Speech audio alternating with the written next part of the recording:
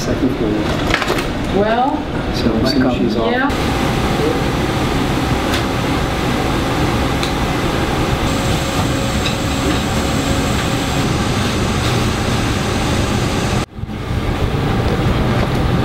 So like here you can see these are the crystals growing. So we started. So what is here? This is water in here.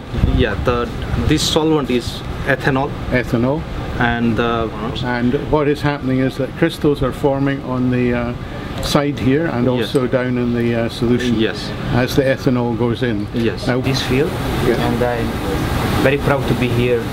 Constructing these small molecular motors that work away from equilibrium. And so what Christian is doing is very much refining our first attempt at a molecular pump. Some shots of you working in your lab, just doing your thing. Much more sort of viable and much more green and cleaner, yeah?